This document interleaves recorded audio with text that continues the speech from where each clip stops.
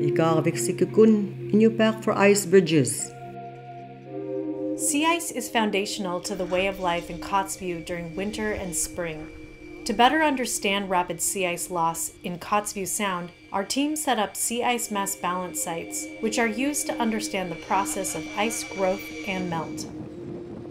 So in order to measure the water depth, it's basically a measuring tape on a reel, and at the bottom of that is a weight. And that weight, we open it out and it makes a bar, and we drop that through a hole in the ice and then let it fall to the bottom. And when it hits the ground, obviously you can feel the tension on the measuring tape loosen, and then you can measure how deep that water is, and then bring it up to the bottom of the ice, and you can measure how thick that ice is. And then if you pull it really, really gently, it'll then fold up again and come back up. So we did that quite a few times in order to find a spot that was going to be deep enough for us to put our instrumentation in. And once we found our sites, what we needed to do was space out all of the different stakes that we're using. So they were all sitting 2 meters apart from one another, and we had a grid of 9 snow stakes on the inside that could be read from the perimeter of the area. And they all just required a really simple 2-inch auger hole, and they sat in there at the surface of the ice. And then 4 hot wire ice stakes that sit around the edges. So we put 2 sites out. We put one northeast of Kotzebue, trying to get into the bay area where there's not so much influence of the river. And then we put another one past the runway of the airport, right in the middle of the channel. And we have someone in the community going out and doing measurements once a week. Someone does need to go out there and look at each stake and measure the snow depth on each one and the ice thickness.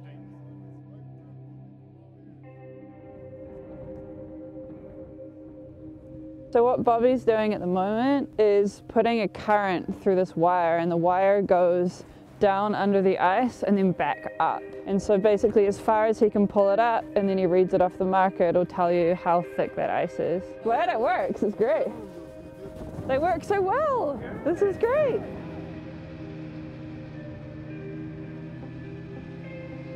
So we're out at what we call our Northern Bay Mass Balance site that I put in with Carson in the middle of winter, and Bobby and Alex have been monitoring it weekly since then. And at the same time we can measure snow depth, and that's what all of these stakes are here. Today is our last day. We're going to pull them out. With the melting there, well, about a foot underneath there. With this research, you're able to be getting some measurements on snow depth. And of course, ice depths on the corner ones here.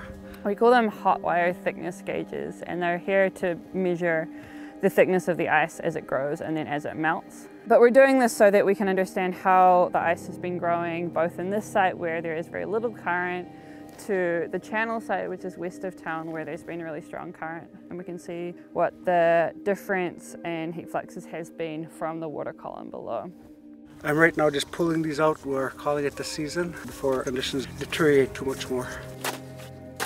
Most favorite tool that we have here is called a took. It's an ice pick. It's the tool that we use to chisel out holes for ice fishing. This Kotzebue Sound area, when the tide's going out, is a favorable spot for our local sheefish. There's a whitefish. It's our source of fresh fish throughout the winter.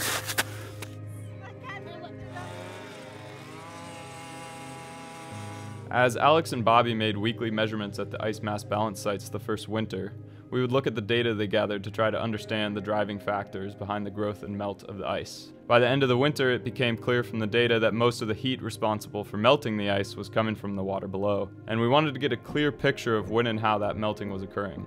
So we decided to install under-ice measurements of the water temperature and currents at the mass balance site the following winter. We also installed a weather station to monitor how much heat was being lost or gained out of the snow surface. I just got back to Farthest from Kotzebue to put out an automated weather station and 2 sea ice mass balance sites, and deploy 2 ice-tethered moorings. So what we have here is 2 separate moorings, and they're both going to hang from the top of the ice, through the ice, and down into the water column below the ice. But this one, there are all these metal cylinders and they are Seabird SB39 temperature recorders. And then this is a concerto, which records temperature, but also records the salinity of the water. So this is an IKAAVIK. It has a little head on it with transducers that send out pulses of acoustic energy. So you get three-dimensional velocity vector, so you can tell the speed and direction of the water as it passes by. So that'll help give us information about the current underneath the ice as it's melting or growing. Two of these put in the water fairly close to each other, we're going to get a long view of what's going on with the currents underneath the ice and how that's transporting heat as well as salinity. So that involved drilling some 10-inch holes in the ice, lowering some oceanographic instruments down through that hole, and then essentially anchoring them to the top of the ice and letting that anchor freeze into place. We got that done in probably just over an hour, so that gave us time to go back on shore and pick up the weather station and install the weather station. It left the second day open for deploying the two sea ice mass balance stations, and Bobby and this time his son Vincent as well came out on the sea ice with us, and it looks like between the two of them they're going to be taking the ice measurements for the rest of the winter. We're gearing up for our final day on the ice. We're gonna go pull out the mass balance site that's up in the bay, which was the last thing we did last year as well, but it was over 2 weeks later. But the ice is starting to get dangerous, so everybody who we trust about this ice says it's worth going out on. You could drive probably a mile over and be safe, or maybe even 2 miles. From the beginning, the project has always been to study the breakup processes, so we've always been trying to account for the fact that we're here in a time when the ice is thinning. So we're always checking in every day with our elder advisors and with Alex and seeing what they think about the ice and trusting their judgment. It's melting quick. It's now less than a mile and a half out from Shady Creek. Wow. Way inside. In the channel, the ice is getting down to say 9 inches or maybe even less. Out where we're going today, there's still a decent amount of ice. It's a place that generally grows more ice and breaks up pretty late, but the problem is getting there in the first place, so that's why we need to go now, because we have to get across some thinner ice in order to get there. This is called the Bay site. This is outside of town. It's called the IKAAVIK Bay. I'm going to measure the ice with a weight, with a negative and positive battery. I'm just going to hook it up to these little prongs down here and see what kind of reading we get with the washer. It's a little washer that measures. I'll have to heat it up first so it'll break it free. So I hook up a negative to one side and then the positive to the other, and it'll create a little heat source through the wire that's run through this tube, and then see if I can break the washer free.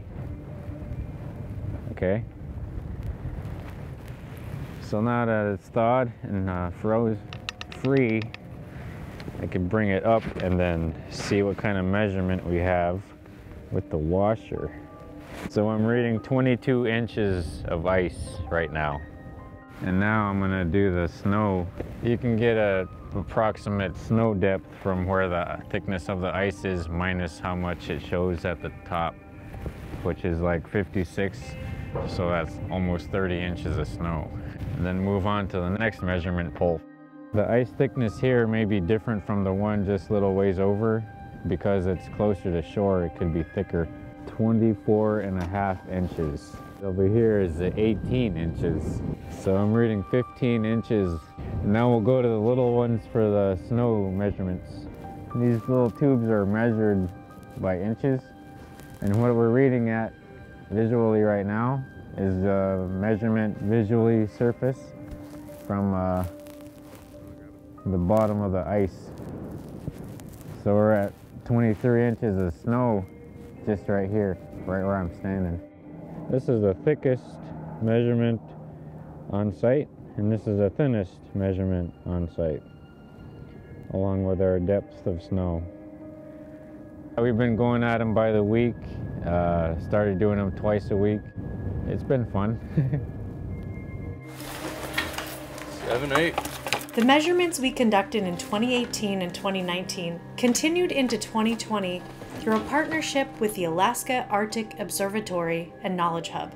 So we're measuring out where the poles will go now that we got our square. Just figuring out how deep we need to drill into the ice to secure down the measuring posts about 12 to 16 inches deep. We are here at the channel mass balance site, installing it for the 3rd year running. We are in the river outflow channel right in front of town. So we're only like 1,000 yards from town, much closer than the other site. We installed the other site this morning. So we've just laid out the grid and now we're gonna start drilling holes and putting the stakes in.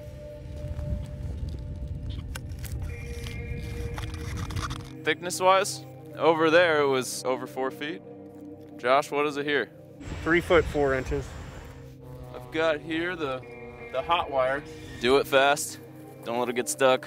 We're gonna drill a hole all the way through the ice to the water below, and then we're gonna pass this whole thing down.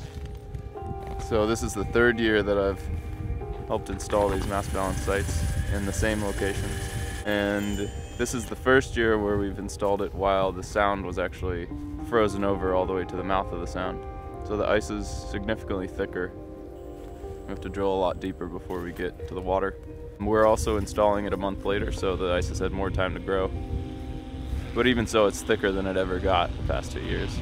So in many ways, it's nice that we have this year as more of a baseline for what conditions are like in sort of a winter that people living in Kotzebue would consider to be more normal. The past few winters have been extremely anomalous.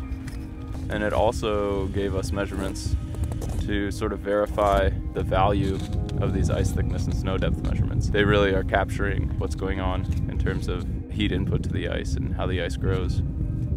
So it's great to have them back out here again this 3rd year.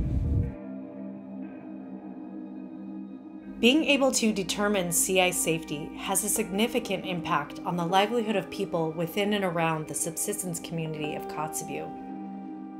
The ice mass balance sites are one of several ways the IKAAÁVIK Sikukun team seeks to find ways to increase knowledge of how environmental factors affect the stability of sea ice in Kotzebue Sound. IKAAÁVIK Sikukun, in your pack for ice bridges.